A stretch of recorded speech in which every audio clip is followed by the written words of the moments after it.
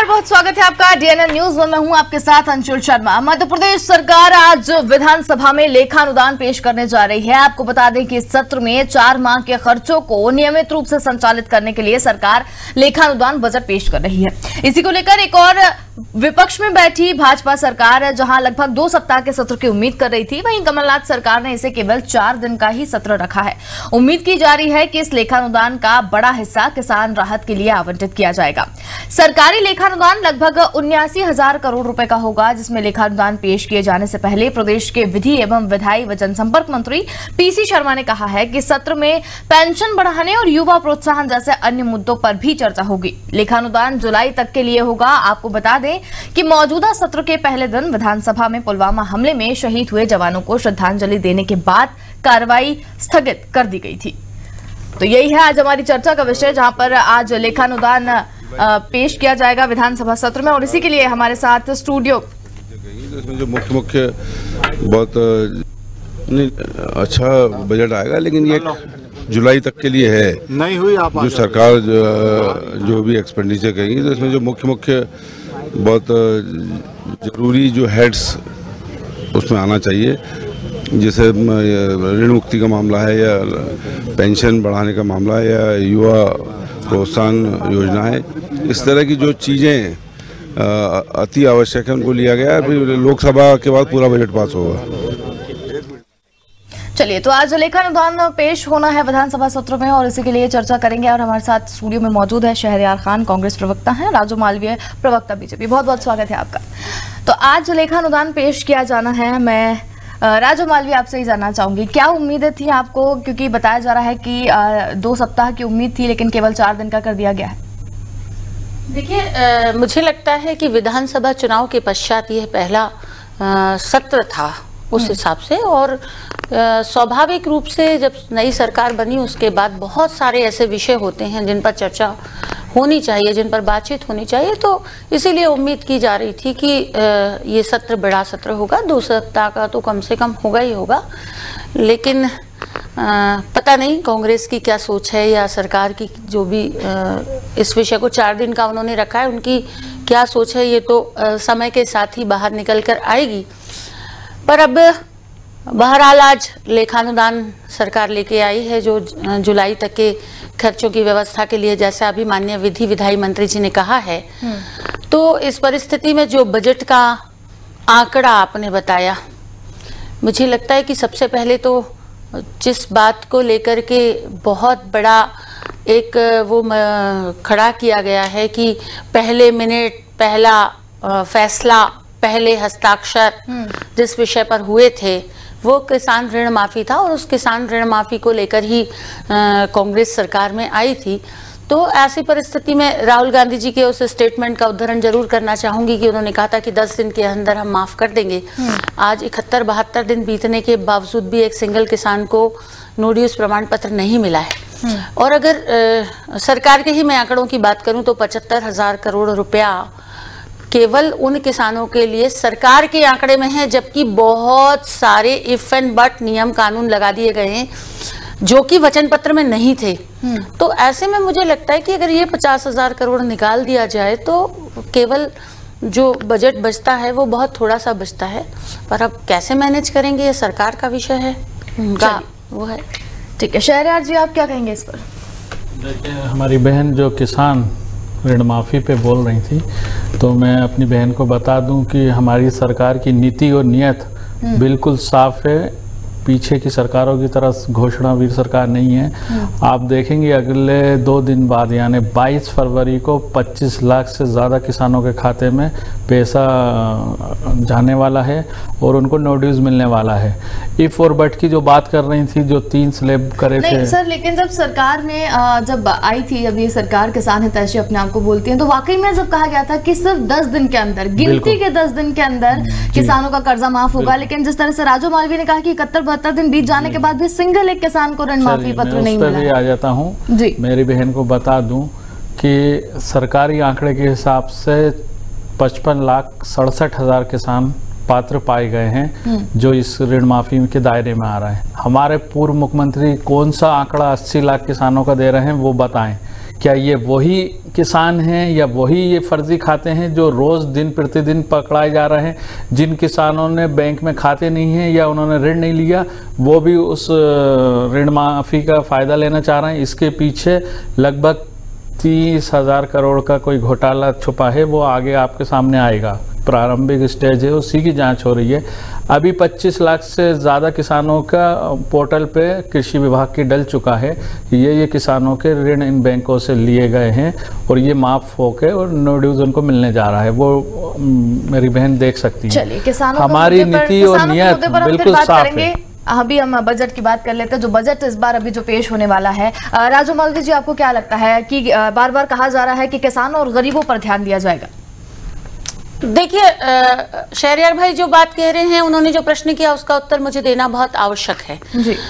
11 nationalise बैंकों के किसानों को छुआ भी नहीं है। जब आपने कहा था कि हम हर किसान का कर्जा माफ करेंगे, तो फिर उसमें एक कोई जनपद का सदस्य क्यों आउट है, जिला पंचायत का सदस्य क्यों आउट है, मंडी का अध्यक्ष क्यों आउट है? क्योंकि मंडी अध्यक्ष के लिए तो पात्रता ही होती है किसान होना, और आपकी पहले वचन पत्र में था हर किसान का कर्जा माफ।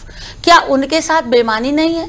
दूसरी चीज, जिन्होंने ऋण भर दिया उनकी तरफ आपका ध्यान नहीं है, आपका ध्यान उनकी तरफ है जो डिफॉल्टर रहे।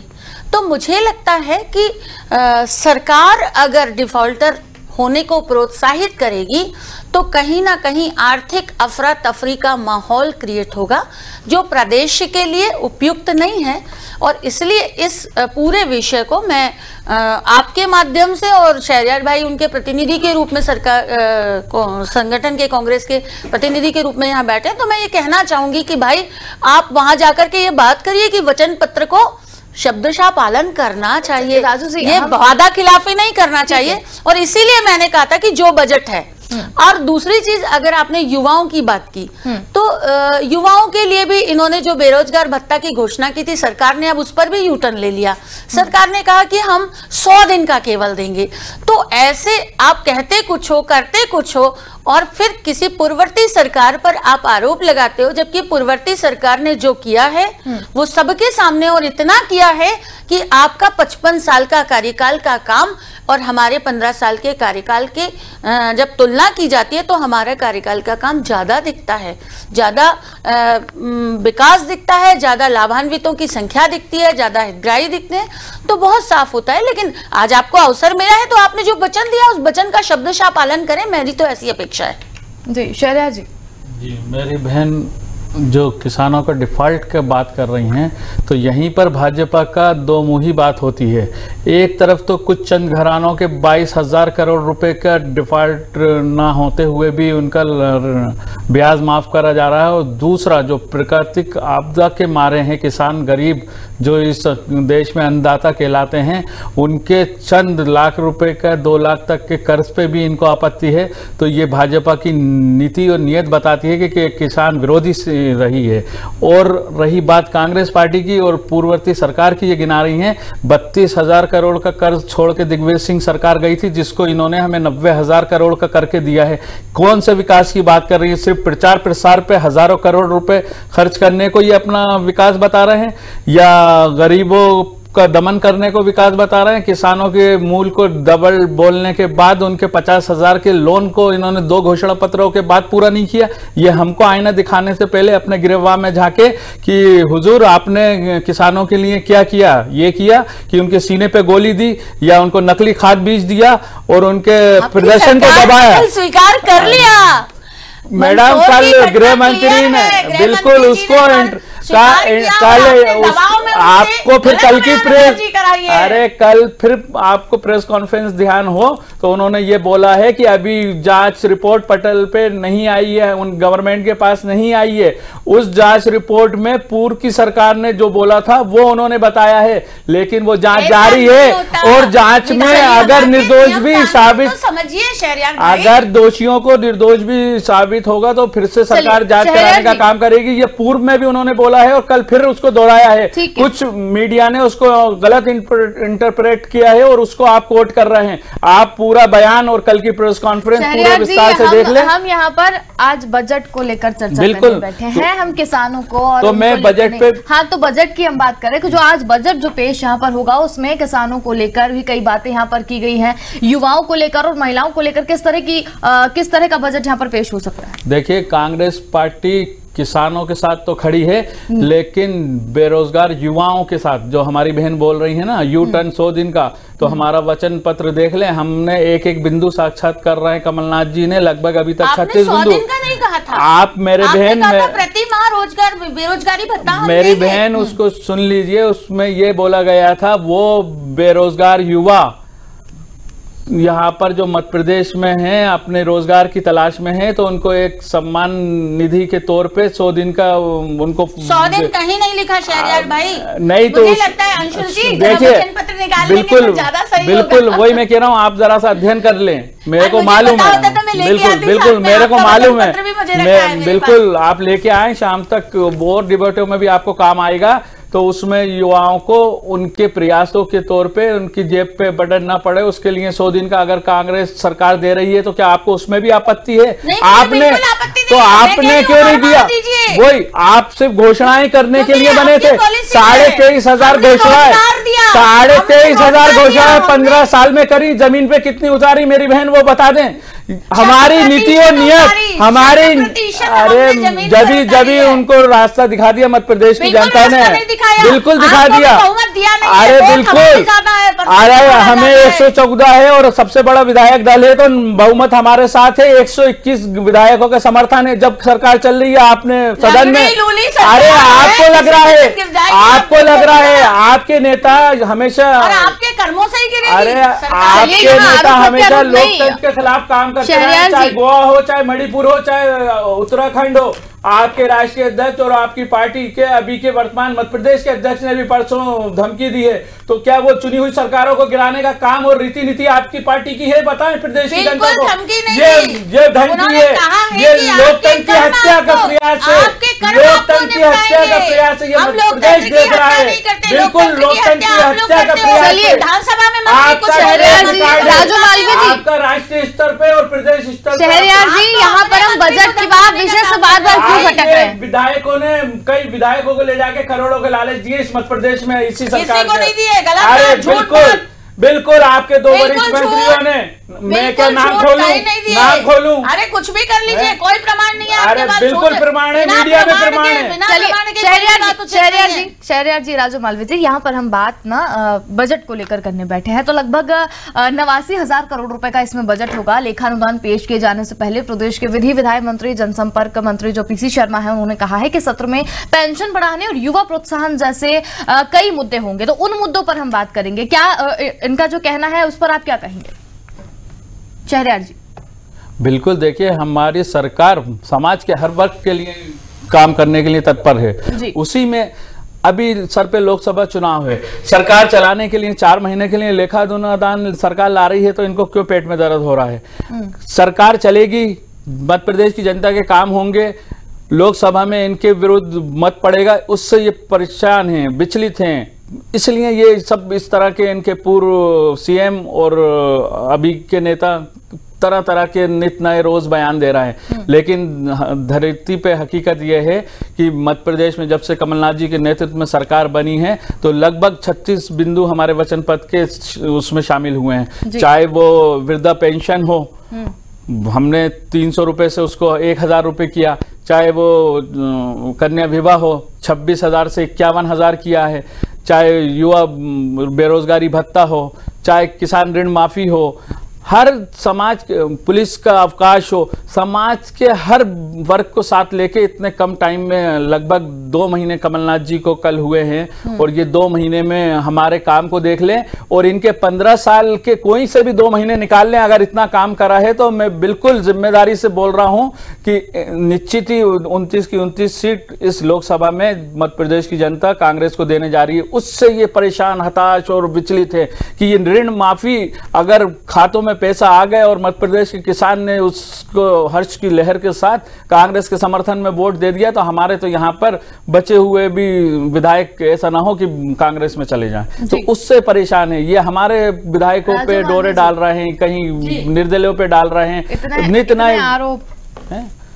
देखिए ऐसा है कि मुझे लगता है कि शहरयार जी का जो स्टेटमेंट है, ऐसा लग रहा है कि सरकार इनकी पहली बार आई है आजादी के बाद, जिस तरह की बात ये कर रहे हैं। बजट हर बार आता है, हर किसी को लाना होता है, जो भी वर्तमान सरकार होती है, जब चुनाव की ऐसी परिस्थिति होती है तो हर कोई बजट लाता है जी। और हर किसी सरकार की ये मंशा होती है कि जो वो बेहतर कर सकती है वो करे, तो उसमें किसी के पेट में दर्द होने का सवाल नहीं है। दर्द होता तो मैं अंशुल जी को कहती कि पहले आप मुझे मेरी बात सुन लें, मैंने आपकी बात शांति से सुनी, अब आप मेरी बात सुनिए ना। अब दर्द मुझे लग रहा है आपके पेट में हो रहा है, मेरे में होता तो मैं अंशुल जी को कहती डॉक्टर को बुला लीजिए, पेट में दर्द है, लेकिन ऐसा कुछ भी नहीं है। बता रहा हूँ जो विचलित परेशान है, चरित्र तो आपका दिख रहा है कि जब मैं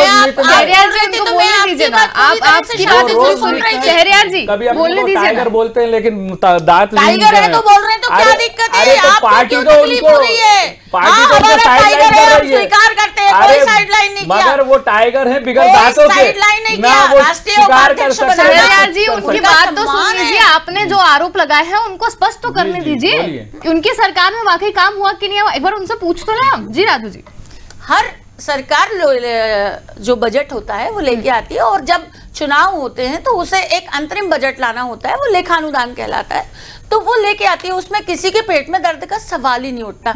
हाँ, आपकी सरकार है, आप योजना लेके आइए, जो भी आएगा सामने आएगा, और सामने आएगा तब उस पर प्रतिक्रिया व्यक्त की जाएगी। लेकिन प्रदेश के विकास को ध्यान में रख करके स्वाभाविक रूप से बजट समावेशी होना चाहिए, बजट सर्ववर्ग के लिए होना चाहिए, ये हर व्यक्ति की अपेक्षा होती है। और विपक्ष के नाते जब हम सकारात्मक विपक्ष की भूमिका में रहने का हमने आपको वादा किया है, तब जबकि आप प्रदेश के विकास के लिए काम करोगे। लेकिन अभी तो आपकी जो भूमिका है वो बदले की भूमिका दिखाई दे रही है। अभी आप देखिए, कल ध्येयनिष्ठ पत्रकारिता के लिए माणिक चंद वाजपेयी पुरस्कार दिया जाता था, आपने उसको हटा दिया, क्यों? और आपने चलिए राजेंद्र माथुर जी के नाम पे, अरे उनके नाम पे एक और पुरस्कार आप घोषित कर देते। ठीक है राजू जी, हम और भी चर्चा यहाँ पर जारी रखेंगे। फिलहाल यहाँ रुक रहे छोटे से ब्रेक के लिए। ब्रेक के बाद भी बजट पर चर्चा लगातार जारी है। ब्रेक के बाद एक बार फिर स्वागत है आपका। लेखानुदान बजट पर लगातार चर्चा जारी है। स्टूडियो में मेहमान भी हमारे साथ यहाँ पर मौजूद है, कांग्रेस से शहरयार खान और बीजेपी से राजू मालवीय। राजू मालवीय काफी आक्रामक रुख में दिखाई दे रही है और लगातार अपनी सरकार का बचाव करते हुए भी वो यहाँ पर दिखाई दे रही है। जी राजू मालवीय, ब्रेक पर जाने से पहले आप क्या कह रही थी, पूरा कीजिए उसे। मैंने ब्रेक पर जाने से पहले यही कहा था कि हर सरकार का अपना नियम होता है, हर सरकार की अपनी जिम्मेदारी होती है कि जब चुनाव की परिस्थितियां हो तो लेखानुदान प्रस्तुत करें अंतरिम बजट के रूप में, और अपने सरकार के आय व्यय के खर्चे वो किस तरह से करेगी वो जनता को बताए। वही अगर कांग्रेस कर रही तो उसमें कौन सी नई बात है। लेकिन मेरे साथी जब ने उन्होंने कहा कि इनके पेट में दर्द हो रहा है, तो मुझे बड़ा आश्चर्य हुआ कि क्या आजादी के बाद पहली बार बजट प्रस्तुत कर रही है कांग्रेस की सरकार, या फिर हो सकता है शहरयार भाई को ऐसा लग रहा हो कि हम पहली बार बजट प्रस्तुत कर रहे तो दूसरे के पेट में बजट से दर्द होगा। बजट से कभी दर्द नहीं होता, बजट जनता के लिए होता है और समाज को के सामने नेताओं के लिए बोला है, आपके लिए नहीं बोला है। आपके लिए नहीं बोला है तो खूब बोल लेना भैया, आपके नेताओं के लिए बोला है। चलिए, तो मेरे नेता, मैं उनके प्रतिनिधि हूं तो मैं तो उनका विषय रखूंगी ना। तो कहीं भी किसी भी दल को दर्द नहीं होता, इस बात से आप निश्चिंत रहिए शहरयार भाई। आपको आपके मेडिकल विभाग को बुलाने की आवश्यकता नहीं है कि वो पेट का इलाज करे, है ना। रही दूसरी बात की जो भी चीजें हमारे सामने आएगी उसको हम देखेंगे, लेकिन जब हमारी सरकार के समय हमने जो काम किए थे उन कामों को आज रोका जा रहा है। आप देखिए, तीर्थ दर्शन योजना में 2 महीने में लगभग 50,000 से ज्यादा लोगों को तीर्थ यात्रा की व्यवस्था हो जाती थी। आज वहां पे आपको नहीं, कन्या विवाह की राशि बढ़ाई जरूर है, एक भी सामूहिक विवाह आपको होता नजर नहीं आया अब तक। जबकि 4 विवाहों में मैं शामिल हुआ हूं, जो उसमें बसंत पंचमी पर बहुत बड़ी संख्या में पूरे प्रदेश में विवाह होते थे। पत्रकारिता का मैंने पुरस्कार आपको बताया ही बताया। पुलिस का संडे जो आप वीकली ऑफ की बात कर रहे थे वो आपने कहा और वापस ले लिया। लगातार यूटर्न की सरकार नहीं, किसी को नहीं दिया जा रहा, पता करिए, मैंने देख लिया बिल्कुल नहीं दिया जा रहा। मैं तो लगातार मेरे को सब मालूम है। सरकार नजर आती जा रही है और अभी इन्होंने कहा कि अगले पिछले कोई भी 2 माह मेरी सरकार के निकाल लिए जाए, बिल्कुल निकालिए और जरूर तुलना करना चाहिए कि 71 दिन की सरकार में अफरा तफरी मची पड़ी है, लॉ एंड ऑर्डर की स्थिति ध्वस्त है, महिलाओं के साथ अत्याचार बढ़ गए हैं। मैंने नहीं कर रही, माननीय गृह मंत्री बाला बच्चन जी ने विधानसभा में जो कहा है उन आंकड़ों को उठा के देख लीजिए शहरियार भाई, जो बताते हैं कि विधानसभा में कब बोल दिया? बिल्कुल बिल्कुल जो पटल पे 71 दिन की सरकार के परसों श्रद्धांजलि के बाद सदन बाला बच्चन जी ने जो कहा है वो देखिए, बिल्कुल झूठ बयानी नहीं कर रहे हैं, आप उठा के देखिए। महिला अत्याचार बढ़ा है, रखा है, बता दें कहाँ सदन में रखा है? झूठ बयानी, ये भाजपा की प्रवक्ता रखा जा चुका है। अरे आप झूठ बयानी कर रहे हैं, आप झूठ बयानी कर रहे हैं, आप झूठ बयानी कर रहे हैं। उन्होंने सदन में कोई ऐसा अभी नहीं रखा है, आज से पहले कोई नहीं रखा गया। आप झूठ बोल रहे हैं, झूठ बोल रहे हैं, डिबेट बुला लीजिए, मैं इनको इनकी कॉपी ला के दे जी जी झूठ बोल रही है मैम। कहीं अभी सदन परसों श्रद्धांजलि देने के बाद आज के लिए एडजर्न हो गया और मैडम बोल रही हैं कि गृह मंत्री ने पटल पे रख दिया। इससे ज्यादा साफ झूठ भाजपा की प्रवक्ता और क्या बोल सकते हैं? ये मध्य प्रदेश देख रहा है, जो सदन अभी आज से चलेगा, लेखानुदान आज पेश होगा, उसके बाद कार्रवाई चालू आगे होगी और उस पे उन्होंने पटल पे भी रखवा दिया। तो इनका इससे ही चरित्र क्लियर हो जाता है कि ये कितना साफ झूठ बोल सकते हैं। पिछले 15 साल में इन्होंने सिर्फ झूठ की सरकार, घोषणा की सरकार चलाई और ये किसानों की बात कर रहे थे। तो हमारे नरेंद्र मोदी जी किसानों की सम्मान सिर्फ 17 रुपए मात्र का समझते हैं, जो इन्होंने 6,000 रुपए साल दिया है। 17 भी नहीं दिया। ये अरे मैडम 2 लाख रुपए का उनका लोन माफ करके उनको मानसिक तौर पे बड़ी राहत दी है। 17 दिसंबर को कमलनाथ जी ने शपथ लेने के साथ वो फाइल साइन करके बैंकों को आदेश दे दिया था कि कोई उनकी लोन रिकवरी नहीं होगी, कोई उनके घर नहीं जाएगा, कोई उनको प्रताड़ित नहीं करेगा। आज 22 तारीख को आने वाली को बर्बाद कर दिया मेरे किसानों का सिविल। मैडम आज फालतू की बात कर रहे हैं आप, जैसे आप सदन में रखवा दिया पटल पे, ऐसे ही ये झूठ आप सिविल और शहरियार जी ठीक है, मान लिया कि इतनी जो वचन पत्र में जो पहला कर्ज माफी का वादा था वो कहीं ना कहीं पूरा हो भी गया है, मान लिया आपकी बात। लेकिन कैसे मान लिया? कैसे मान लिया? एक प्रमाण पत्र दिखाइए। क्या आप कांग्रेस की प्रवक्ता हैं मैडम? अरे आप यही प्रॉब्लम है, अगर सच बात को स्वीकार करो तो कांग्रेस की प्रवक्ता ये सब तरह के आरोप लगाने लगती है। एक कागजी तौर पर सुनिए ना, 25 लाख किसानों का डाटा डला, उठा के तो देख लेना। कुछ नहीं है, मुझे उनकी बात का जवाब देने दीजिए। पहली बात तो मैं किसी पक्ष की नहीं हूं, मैं किसी पक्ष की नेता नहीं हूं, मैं प्रवक्ता नहीं हूं, मैं यहां पर सिर्फ चर्चा करने बैठी हूं। दूसरी चीज, इन्होंने साइन किया है कर्ज माफी को लेके, कागजी बात को मैंने माना है कि चलिए अगर आपने कागजी बात कही है तो माना है। प्रमाण पत्र के लिए मैंने आपका भी समर्थन किया था कि इन्होंने प्रमाण पत्र नहीं दिया है, उसका समर्थन मैंने आपको किया था कि आप कह रहे हो मान लिया तो कैसे? नहीं तो आप सीधे सीधे मेरे पेशे पर आ रहे हैं कि मैं प्रवक्ता हूं कि नहीं। ये इनकी प्रॉब्लम है। जवाब आप अगर सच बात का साथ देंगी तो आपको कांग्रेस का प्रवक्ता बोल देंगे, वही तो मैं बोल रहा हूं, या फिर ये आपको समर्थन तो मैंने राजद्रोही का सर्टिफिकेट दे देंगे। भाजपा के लोग या तो कांग्रेस का एजेंट बता देते हैं या राष्ट्रद्रोही का आपको टेक दे देते हैं। इनसे आज हमको राष्ट्रवाद की परिभाषा सीखना पड़ेगी। हम ये वो लोग हैं जिन्होंने राष्ट्र की लड़ाई में एक भी शहादत नहीं दी, वो आज राष्ट्रवाद से प्रमाण पत्र बांटते फिर रहे देश में। वाह भाई वाह, सलाम है आपको। अरे किसने दी? किस भाजपाई ने दी? बता दें एक नाम।